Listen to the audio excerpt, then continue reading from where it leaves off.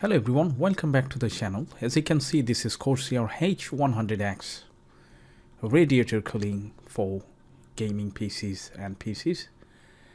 So today we're going to open up the box and check what is in there, how it looks, and highlighted specification about this product, and after install we're going to see the look of it. So let's open the box. First of all, as you can see, once we open the box, there is the safety and warranty guide. And also it comes with the quick startup guide with all the illustration and everything. It does have part of RGB, but the actual fan comes without RGB. Now if you open the box, we can see a lot of stuff wrapped in the plastic bags, which to be honest I don't like it. They shouldn't put that many plastics, but anyway, let's open up and check. So that's the main radiator. 240 mm high density radiator,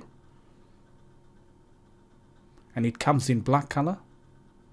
And even the wire, I mean the cable, which one runs from the pump to the radiator and from radiator to the pump, is quite decent. This is kind of fully braided, as I can see.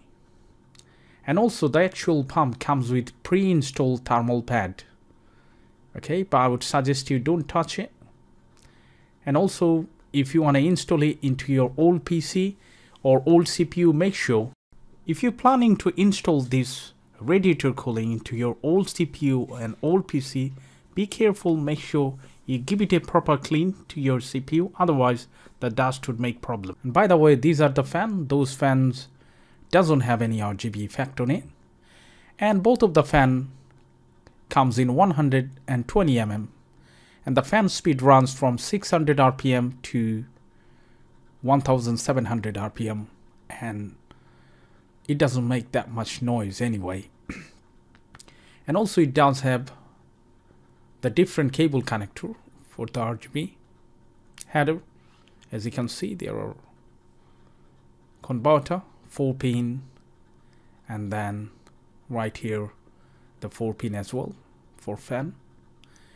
And also it does have the SATA power connector for the actual RGB. And here is the bracket, and this is perfect for your either the Intel CPU or AMD CPU, both of them. You can do that. And the most impressive part that I like, all the screws quite solid and strong build, as I can see. That's all in the box. Now if you open up the radiator, we can see there are the space for 2 fans, and everything is included right here, all the brackets and everything. Now if you do have any question like what sort of processor it does support or the motherboard, I would say it does support for Intel LGA 1151, 1150 and 1155, almost 3 latest one.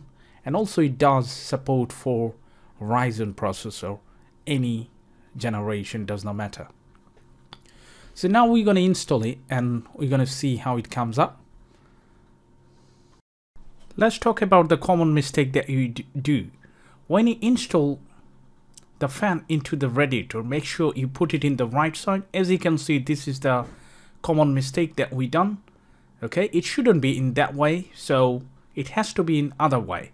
As you can see, there are 2 tubes behind it, behind the radiator, not in this side, the other side. So if you put the fan in that way, then you can't put this radiator into the ATX case, because if you want to put the screw in, that's not going to be happen because the 2 tubes. All right, so let's do it in the correct way. Today we're going to install this radiator cooling on my Intel motherboard, and the socket is LGA 1200. Be careful when you pull out. If your CPU is old and if it does have any existing CPU cooling fan, then please carefully take this out. I would suggest you run this machine for a couple of minutes, let's say 5 or 10 minutes, so that any paste which is applied in there, it would be softer and easily you can remove like that way. But I installed that one yesterday, so I'm not going to clean the CPU.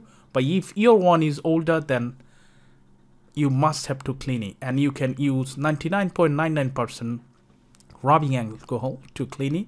Don't use any other liquid to do that. And when you clean, be careful, don't damage it physically.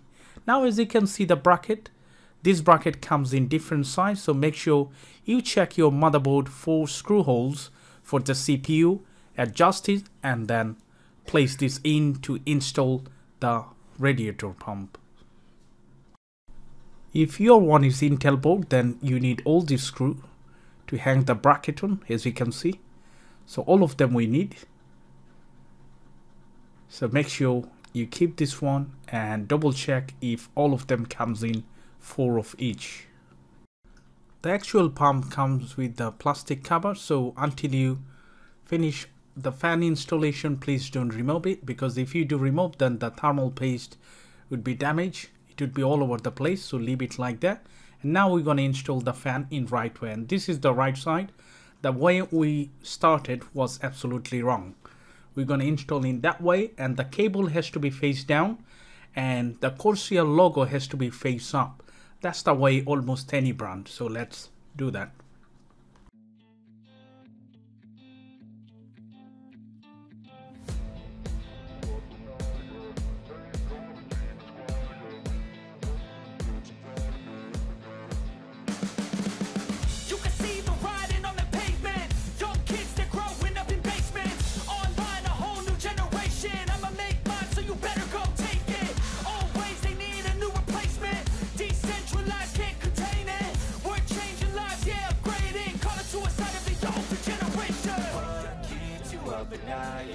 Make all the demons quiet, yeah. We were built to thrive, yeah. I think that we've all had enough. What keeps you up at night, yeah. Make all the demons quiet, yeah. We were built to thrive, yeah. I think that we've all had enough. Yeah, I think that we've all had enough. Sick of dealing with the old plan. They know that we're calling it wrong. You got me like, oh yeah, I think that we've all had enough. Sick of dealing with the old plan. They know that we're calling it wrong. Hey, it's too late to try to go contain it. A generation fueled by creation. We live lives on a small screen nation. We control the airwaves, no negotiation. I refuse to think we need saving. Something good will come from creation. And when we think that the world is too anxious, we'll adapt, evolve, survive, and save it. What keeps you up at night, yeah. Make all the demons quiet, yeah. So this is the time to add a little bit of thermal paste, because from my experience I found, to be honest, the actual pre-installed thermal paste is not enough. After 6 or 8 months later, I found many one of them dried out, so I added some on the center point so it would be spread out. Now we're gonna add the pump. There are 2 cables, one of them goes to the CPU fan connector and another one goes to the RGB power. Now we're going to add the 4 screws on the head. Make sure all of them secure correctly, and I found the best way to do that, do across, and don't do one after another. When you do first one, then exit the second, then the third one. This is the best way.